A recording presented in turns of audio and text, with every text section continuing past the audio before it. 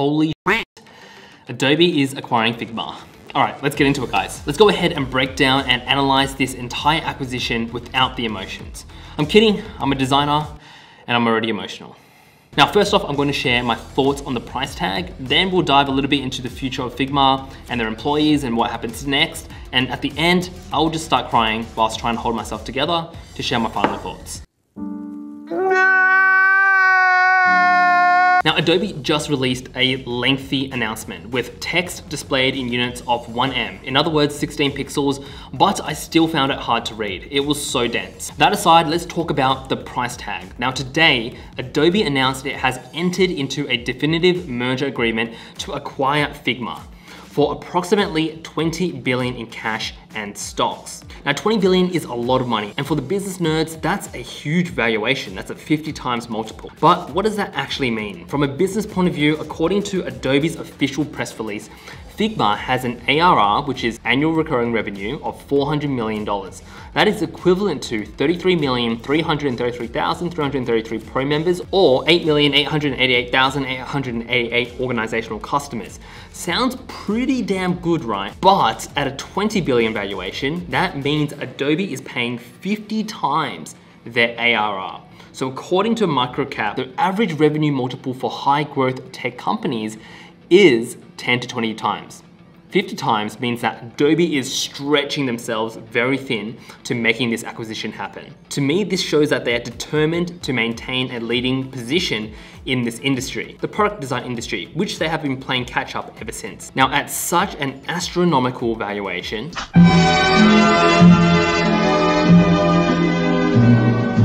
Adobe is probably looking to eliminate and actually integrate the entire Figma ecosystem into their suite for the long run, but also leveraging their team, their expertise, and also their IP in other areas of Adobe. Now, I've got a juicy quote for you later in this video that indicates this, so just keep watching. Now, let's talk about the future of Figma. What's going to happen next? So here's a quote from the official press release. Figma's web-based multiplayer capabilities will accelerate the delivery of Adobe's Creative Cloud technologies on the web. Now, as I mentioned before, Adobe is not just buying Figma, the tool, but everything else in between.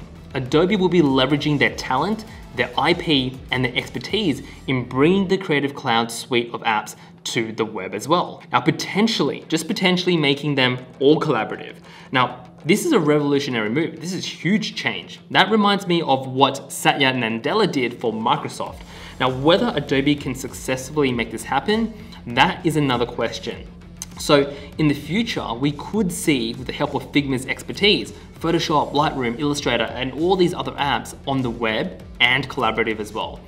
Now, something else I found that was interesting, with Adobe's amazing innovation and expertise, especially in 3D, video, vector, imaging, and also fonts, we can further reimagine the end-to-end product design in the browser. And this was said by Dylan Field, co-founder and CEO of Figma. Now, how I understand this is that Adobe will be integrating their database of creative assets into Figma itself. Now, I can imagine maybe Typekit, which is Adobe's premium font collection, would be a handy and nice integration into Figma. But one thing that I would want to avoid is to integrate things which is not product design relevant. Now, once again, Figma has done so well because of its laser focus on solving clear problems for the product design space. It's not generic. If we were to integrate random assets from the Creative Cloud, it could maybe dilute Figma's purpose and lead it to becoming another generic design tool, opening up an opportunity for another competitor to take the lead. And that's something we don't want to happen. Now, what about the future of Figma employees?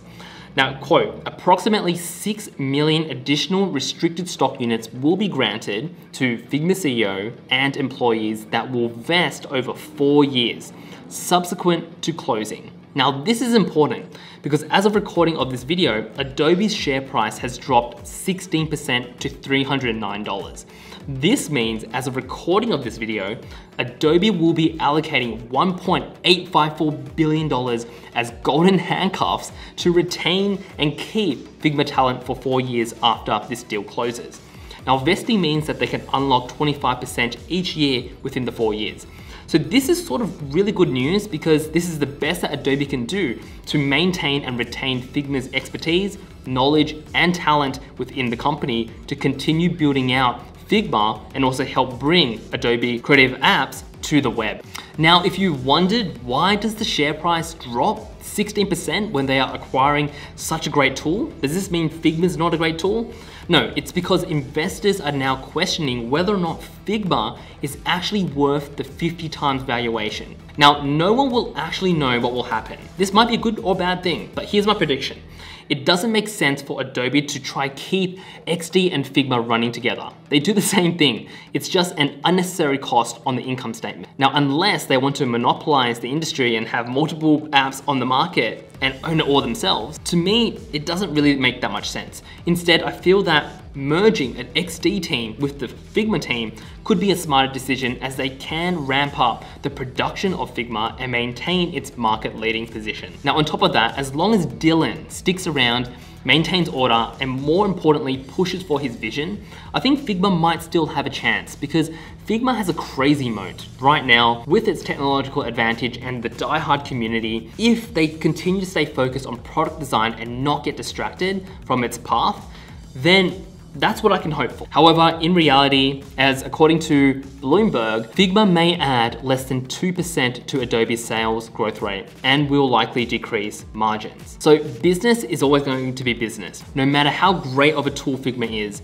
if it doesn't hit the business objectives of increasing top and bottom line returns or the board's expectations, then Adobe could reprioritize their initiatives away from Figma later down the track as other opportunities might seem more enticing, which ultimately is how great tools can lose their dominance in the market after an M&A like this one.